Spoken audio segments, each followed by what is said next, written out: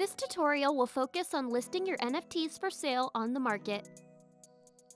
Now that you have minted your first NFT on OpenZoo, let's learn how to list on the marketplace. Head on over to your profile section by clicking My Profile from the drop-down menu.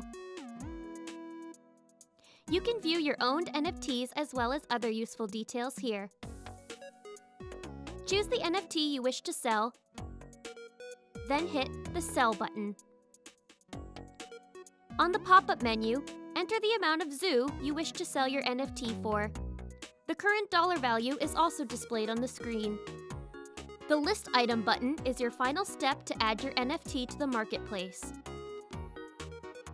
Don't forget to confirm all MetaMask pop-ups. Once your transaction is confirmed, you will receive an on-screen notification. Your NFT is now listed on the marketplace.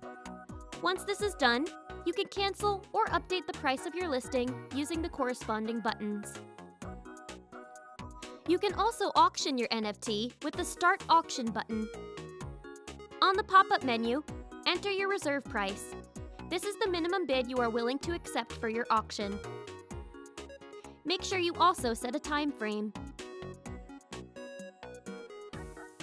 Tick the checkbox if you don't want to consider bids lower than the reserve price set above, and press the button below to complete the process.